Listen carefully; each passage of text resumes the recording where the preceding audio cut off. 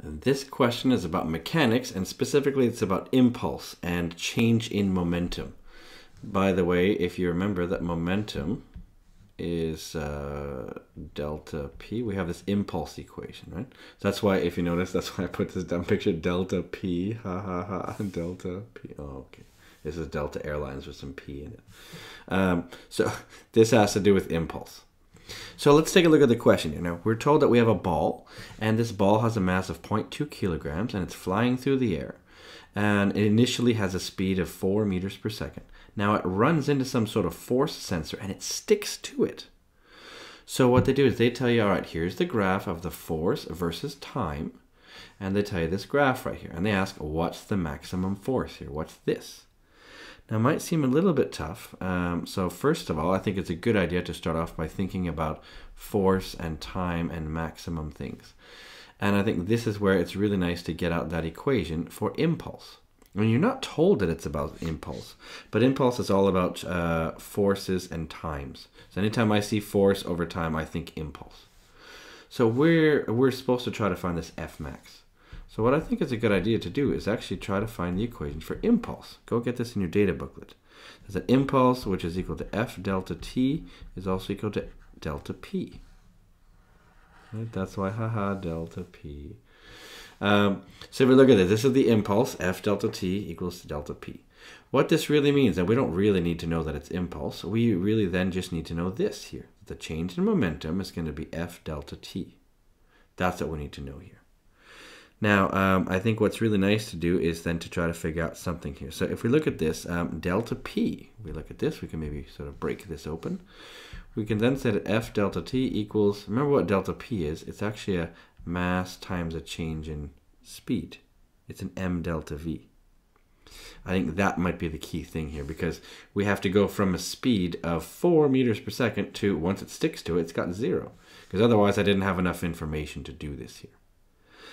Now, what I think is really nice to do is to take a look at this. If you don't know what to do with the graph, I always try to train my students, there's only 3 things you can do if you don't know what to do with the graph. You can read something directly, you can take the gradient of that graph, or you can take the area under the curve. And look carefully. If I did the gradient, that would be F over T. Well, that wouldn't really help me here. But the area under the curve is F times T, right? Like, you know, some length times some width. Something like that. So this times this. So F times T, that's the area under the curve. And look very carefully. That's what this is. So that's why, if you're really careful about it, you can see that the area under the curve here, so this area right here, this triangle here, that, I can call it area, I guess, equals F delta T. That's what this is. Which, remember, that's also equal to M delta V. So if I can figure out that area, maybe I'll call it capital A, just so we don't think it's like an acceleration or something like that. So we'll call it maybe capital A here. So that area right here, that is equal to F delta T, which is equal to M delta V. So because of that, then, let's try to find the area. Now, I want you to look carefully at this graph, because very often in IB exams, they try to mess with you with the units. It's not some nefarious intent. It's because they want to check if you know your physics, if you're careful. So force is always measured in newtons, and time is always measured in meter seconds, right? No, it's not. This is the sneaky one. Look at this. There's no such thing as a meter second. This time, that's milliseconds. Watch out. That is really important. So in other words, your times are all in 10 to the minus 3 seconds. This is really important, okay? They're being sneaky here. Aha! So then all we have to do is we have to find that area. So what's the area under a curve? Well, the area, let's see here. Let's try to do that. Maybe I'll do it in a different color here. So let's see. So the area, well, that'll just equal, remember, I mean, if it's a triangle, isn't it? Like this. And how do you do the area of a triangle? You do the base times the height. Right? And you do that divided by 2. So you do half base times height.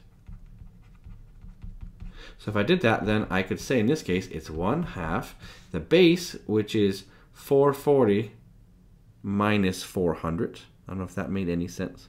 It's 440 minus 400, which is actually just 40 milliseconds. So it's 40 times 10 to the minus 3 seconds times the height, which we don't actually know. That's actually F max. See, that's actually what we know here. We have that the area here, that's F max. So I don't really know what else to do here. I've just got this, right? I guess I could fix it up a little bit. I could say then that the area is, I could say it's 40 times 10 to the minus 3, all that over 2.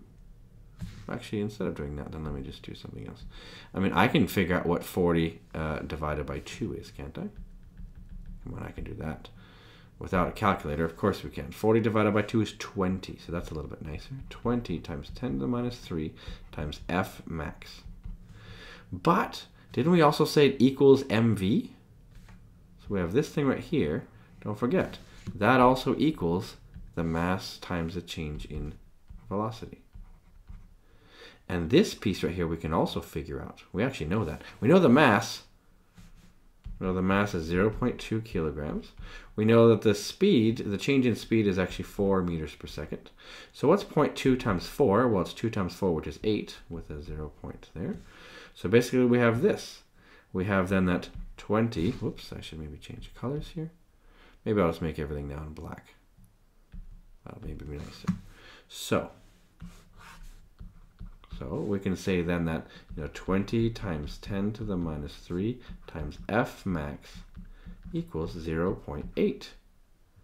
All right. Now, how do we actually do this? I mean, we can actually figure out some things here, right? So that's going to be 0.8. What we need to do then is maybe figure out what is 20 times 10 to the minus 3. Like, what is that really?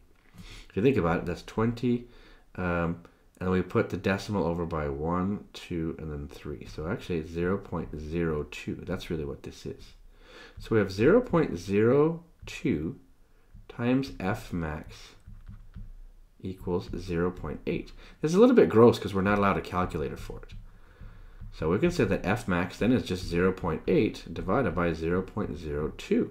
That we can say. Now I don't like this at all. I think it's really ugly. So you can actually move your decimal over by 2. So you could say that's 80 divided by, I can move that over by 2. That would move this over by 2 of them, so you get the number 2. If I move the decimal to the right by 2, I would get 80. That's a lot easier to look at than this. This looks complicated, so I just move the decimal enough to where I don't have any decimals. And you see that 80 over 2 is 40. So that's why we would say then that's why our final answer then is, what do they call it? D. So F max equals 40 newtons. That's why it's D. Phew.